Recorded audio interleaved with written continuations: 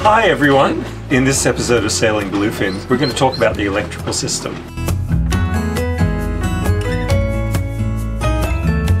And why it's important to have the electrical system the way that you want it.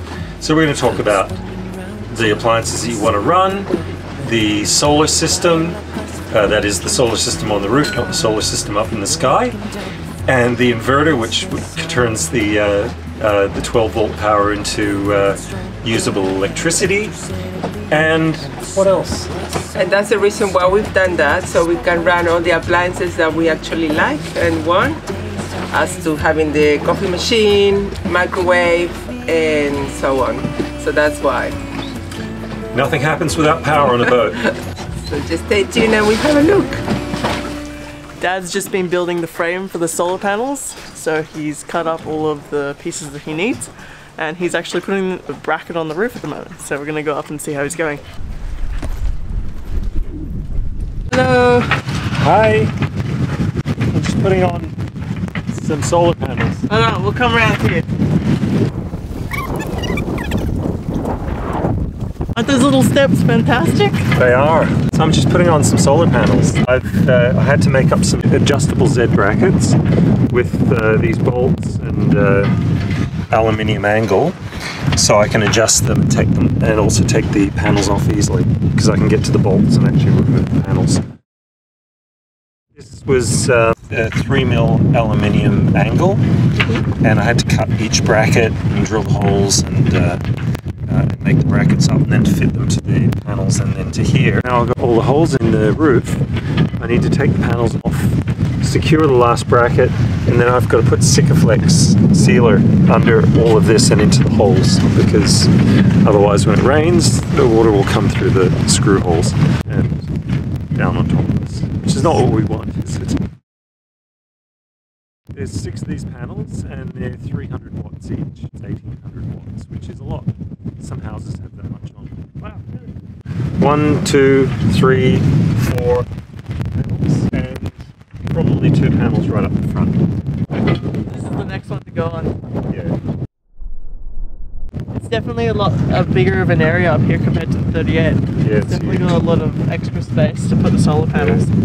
Because we were thinking of putting an extra extension onto the back when we yeah, putting a stainless steel frame on the back for the panels, and that's a good option because it also gives you some shade and shelter out the back.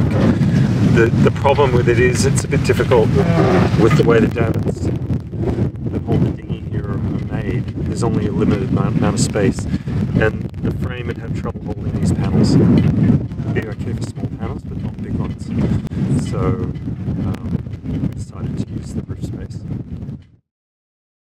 Yeah, hard panels, because we've had problems with the flexi panels. They get very, very hot. They become inefficient, but the problem with them getting hot is that the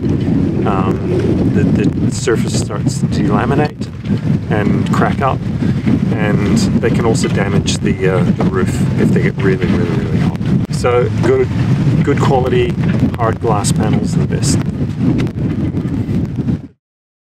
Need to have the necessary tools on board, and they're fairly simple tools. I've got 2 drills, one for putting in holes and the other one for screwing in screws. You need a couple of socket sets so that you can actually do up the bolts. You need screwdrivers and yeah, and also all the nuts and bolts and screws, and they should all be marine grade stainless steel.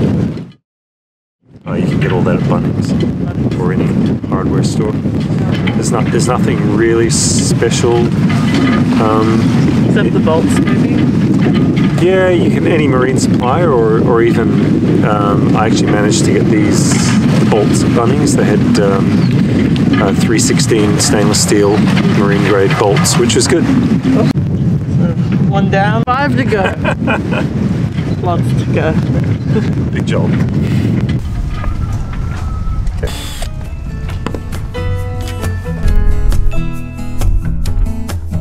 I was wandering round town in a city of gold when I was struck by a luck. What are these? Nylock nuts. The nuts have a nylon inner ring, and it's got nylon inside the nut, and that keeps the nut in place, so it can't undo itself. Oh, big yawn.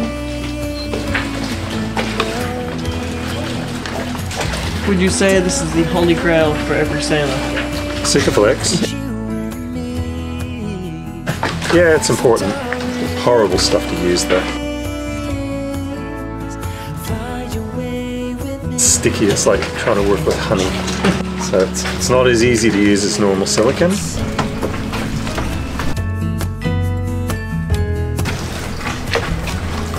Hello.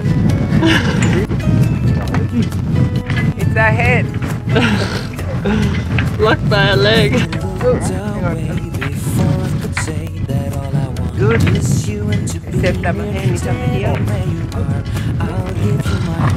You can't install it hand-handedly. We just got to get this one in position, and then we'll put the screws in and seal it. Yay! This will be our second solar panel.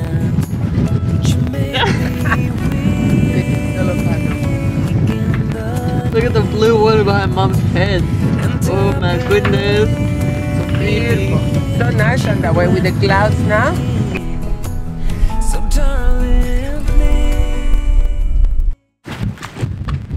Here are the solar panels all finished now, and you can see that I've put the brackets on each corner of the 4 panels. So 4 brackets on each panel, and the brackets are actually made up of 2 pieces, so I can easily unbolt them. And those brackets are Sikaflexed really well to the surface of the roof and screwed in. And I've used the MC4 connectors that you can kind of see in here. And these are the specific solar connectors, and that allows me to easily unplug them. The cabling all comes through here, behind this panel, and then goes back down to the main bus bars. These are the solar panels that I've fitted to the roof of our catamaran. This is up on the cockpit roof. And I've put 2 on this side and 2 on that side. Now each of these panels is 300 watts, so there's 1200 watts in total.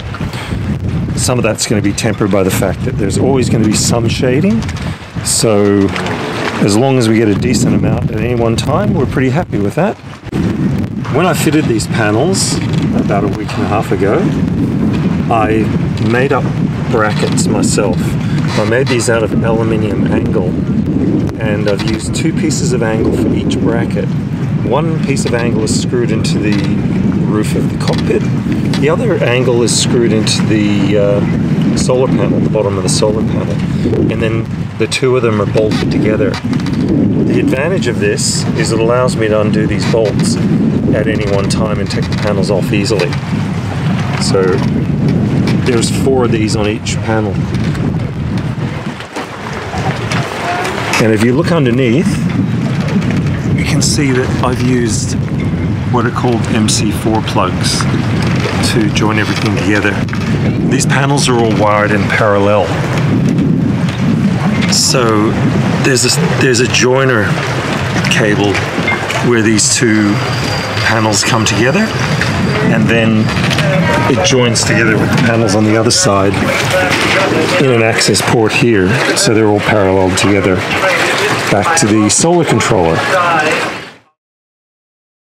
So the reason you might care about why you connect your system in series or parallel is that the theory is that in series your system will act as a single system and you'll have more problems if a panel is shaded.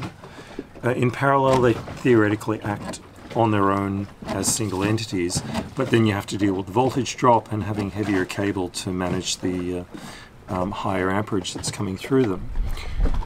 In my experience, on this boat they're all in parallel, on our previous boat they were all in series, and then I changed them to parallel. My experience is that it didn't really make much difference. So I'm not really sure whether it makes as much difference as people say, but in this case we've put them all in parallel and they're working really well. And the difference between series and parallel is that in parallel your voltage will stay the same and your amperage will increase. In a series system your amperage stays the same but the voltage increases. So if you have 4 panels of 20 volts you'll end up with 80 volts. In series, in parallel they'll stay at 20 volts. So what about shading? We mentioned shading, and shading is a problem. If 10% of your panel gets shaded, you'll typically lose 90%, maybe even more of the power in that panel. And on a boat there's lots of things that can shade a panel. You've got the mast, you've got the boom, you've got lines, and a single line going across a panel can render that panel almost useless in some cases. So the theory is that if you can put the panels on both sides, you should get 2 panels at any one time giving you full power. In our case, that's about 600 watts. And coincidentally, our solar controller can only handle about 600 watts output. So we're pretty happy if we can get 600 or 800 watts at any one time, because that's giving us about 50 amps of input to the battery. But shading, yes, it's a problem. He's enjoying the shading. Hey. T-Rex.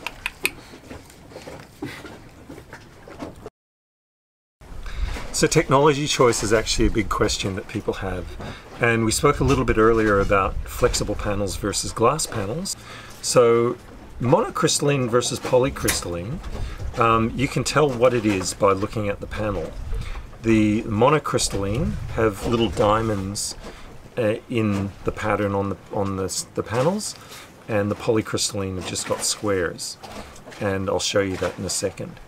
Monocrystalline are a little bit more efficient, polycrystalline are a little bit cheaper. And this is monocrystalline here.